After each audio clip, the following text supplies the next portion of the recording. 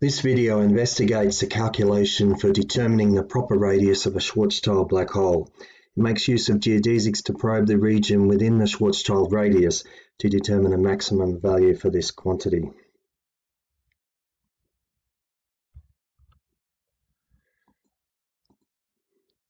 Now, a subscriber to this channel has asked the following question, and that's what's prompted this video. So they want to know what is the proper distance for the radius of a Schwarzschild black hole, not the coordinate distance, which is well known, 2gm on c squared, but what is the proper distance?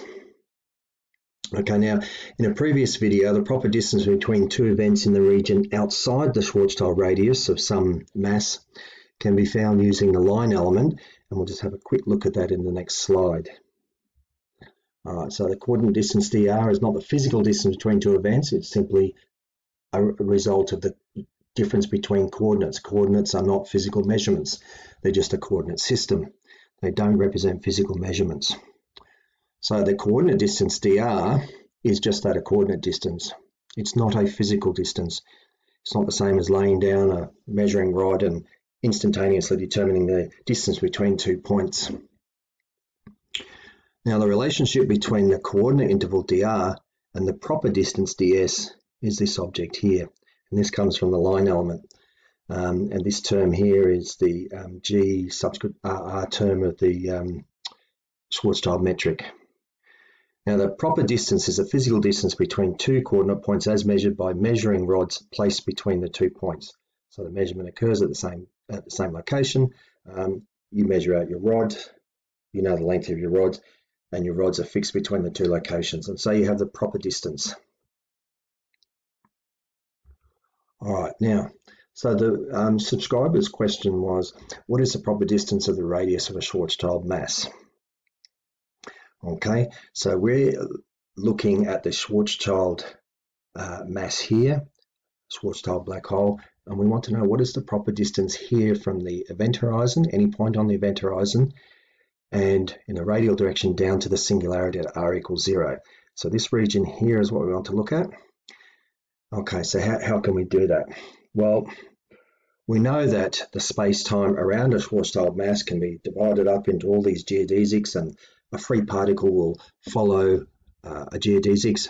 If it's not subject to any forces, then it is a free particle, and it will just follow along a geodesic. So we can imagine a free particle falling in a radial direction, so a radial geodesic, and encountering the event horizon here, and then continuing on into the singularity.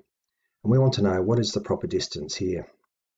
Now, for a particle with mass, then we've got to consider a time-like trajectory. All right, and we're going to use the fall velocity of a particle with mass.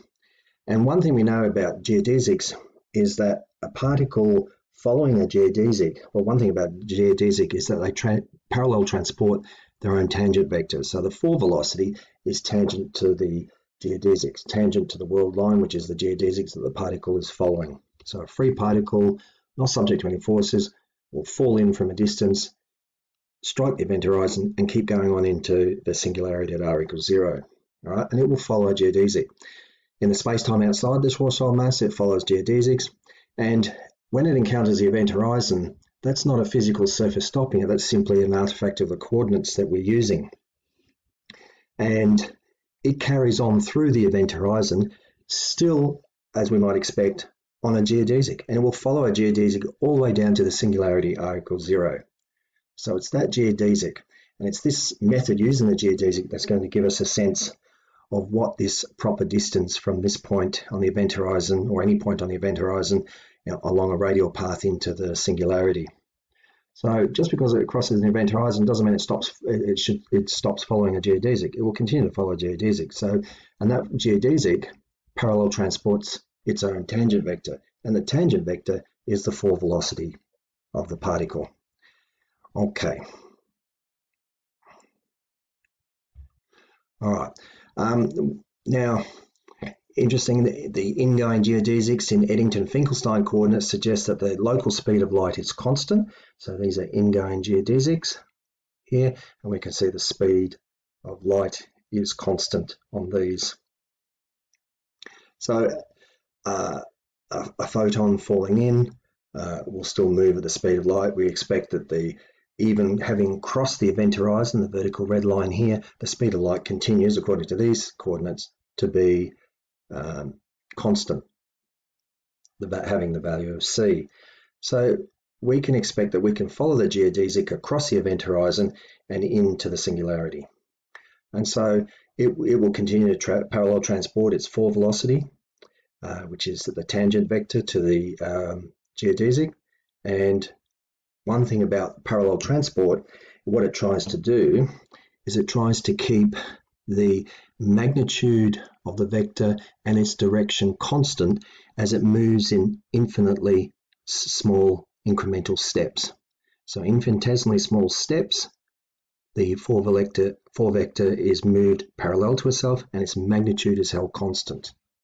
So okay, so one thing we can use for a mass which follows a time-like path is its forward velocity is this object here. This is the magnitude square of the forward velocity. The forward velocity is tangent to the geodesic. It can be represented in this form here using the metric and the two contravariant components. And it's equal to this constant here, minus c squared, using the particular metric signature I'm using here and on this channel. So it's minus c squared. This is a constant value, and that agrees with the fact that geodesics parallel transport their own tangent vector, and the tangent vector in this case is the forward velocity of the particle. So parallel transport means that the magnitude of the vector is held constant and the direction is held constant as it's moved in incrementally, infinitesimally small steps along the geodesic. So let's work with the constancy of the magnitude of the forward velocity, and that will help us. Okay, so here it is. Expanding this out, we have all of this. Okay, so expanding that out using the Schwarzschild metric gives us this object here. All right, and replacing u0 with d t tau, u1 with dr d tau, u2 with d theta d tau, and the final angular part, the azimuthal angle, d phi d tau. Okay. Next step. Okay, so there is the forward velocity expanded out and equal to this, and the magnitude of it is minus c squared, the magnitude squared. The actual magnitude is the square root of this, so if we want to find the magnitude of this, we'd have to take the square root of this, but so we're using the magnitude squared. Same thing, it's still a magnitude. All right, well, what we're going to do is multiply through by minus 1. Okay, so when we multiply through by minus 1, this becomes positive, this becomes negative, negative, negative. All right, and then one other thing we're going to do now is we're just going to rearrange these terms. So we're going to do a little bit of algebra, bring this to the front, take the negative sign out, and so this term here with the negative in front is just the same as this one here. Same here, take this second term to the first term, factor out the negative sign there. Okay, this goes from negative to positive. So all we've done is multiplied through by -1. That's this first line here. First section here, and then we rearrange the two leading terms, this part here, a little bit of algebra, and so we end up, this first term is negative, second term is positive, third term negative, fourth term negative, and notice only the only positive term is this second one here. We're going to use that in the next step. So what we're doing is following a geodesic from the event horizon down to the singularity, given that a geodesic parallel transports its own tangent vector. And does that by holding the magnitude constant and the direction constant. Okay, so here we are, just rewriting our forward velocity squared, the magnitude here. Okay, notice this becomes plus c squared on the end here because we multiplied through by -1 on the previous page. Now, if you have a look here, this first term is negative, third term is negative, fourth term is negative. The only positive term in here is this second term, which contains dr d tau. A particle on a radial path will need this particular term. Okay, even if the third and fourth disappear. If we hold the angle constant, these would disappear. Okay, so what that implies is that given that this is negative and this is negative and this is negative, but it's all got to sum up to this positive quantity here, then clearly this value here must be greater than c squared, because when you finish subtracting these terms, you've got to end up with plus c squared. So clearly this second positive term here is greater than c squared in order for all this to sum to c squared. A little bit of algebra now. Take the square root of both sides. Here we go. Next thing now is I'm just going to multiply through by d tau, which is a positive quantity here, so it doesn't reverse the direction of the inequality sign, keeps it the same. Okay, so what this is telling us is that the particle reached the singularity within a distance, or given time, as we'll see at the end, of c times tau is less than c tau max. There's some maximum upper value we're going to be able to work out, and the actual value will be something less than this, up to this but less than. Okay, notice c is meters per second, tau is seconds, so you have a distance here. This is a distance. C times tau is a distance.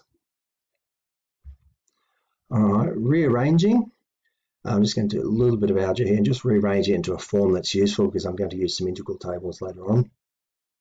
So we've got this here, and I'm just going to put it over a common denominator, so we end up with this. Take the reciprocal. We have this object here, which will be handy shortly, and we're going to integrate in the direction of decreasing r, so we're going to go from the event horizon down to the singularity. And so our c tau, proper time tau max, will be negative for all this. All right, integral from the event horizon to 0. We take the negative because we're going in the decreasing direction, so this will give us a negative result, so we need the negative to cancel that out because we can't have a negative distance. So using an integral table, I found this on the internet. I mean, I also did it with a software package, which is much quicker and gives me the end result. But anyway, let me just, for argument's sake, I'll use the integral here. Use the integral table for this value here, and we'll do a substitution. In our case, we'll take p as 0, q is 2gm, x is c squared r, dx is c squared dr. Our integral becomes, this thing here becomes this, known as p as 0, so it drops off here, q minus x, c squared dr. Now notice, we wanted this quantity here. We want to integrate this quantity, if you remember, and so we need this factor of 1 on c squared here to get rid of this c squared. So this thing here is what we're after, is the integral of this object. And for this part in here, we can use the integral table. Next bit, so c tau max minus the integral of this object here, which is minus 1 on c squared, all of this. From the integral table, we substitute in, if you remember, x was c squared r, q was 2gm, and in we go here, this bit here.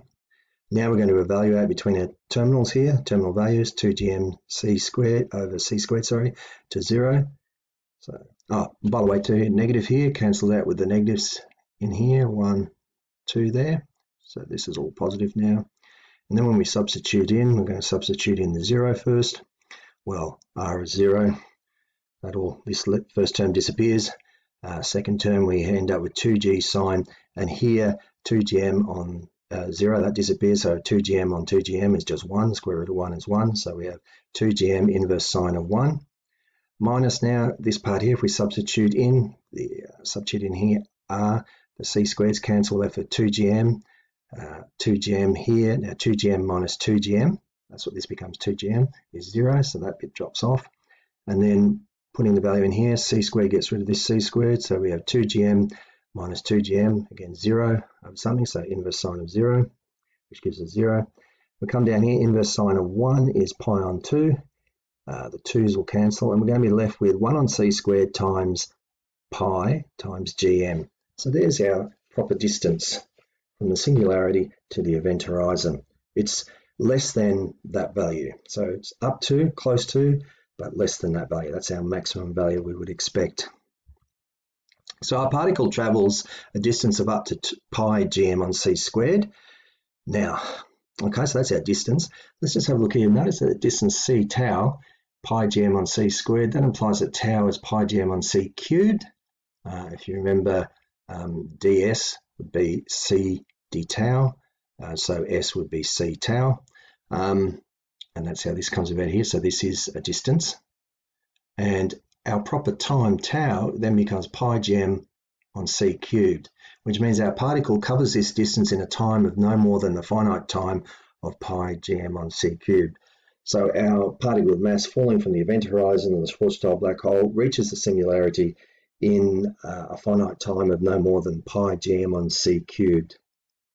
Now, our approach here seems reasonable, just reminding, because the ingoing Edington-Finkelstein coordinates imply that the local speed of light is the constant value of c, including into and beyond the event horizon down towards the singularity. That's just a local speed for an observer traveling, having crossed the event horizon. Now, just a caution here, at r equals 0, the curvature becomes infinite and Einstein's equation becomes invalid in this region. So that sounds a note of caution when using this approach. We do need to be careful there. They do break down, but reasonable confidence, given that geodesics must continue down past the event horizon, down into the singularity. This is reasonable confidence that that's the proper distance here for the Schwarzschild radius, the proper distance, as opposed to the coordinate distance. And this is the proper time a particle with mass will take falling in. All right, that's it.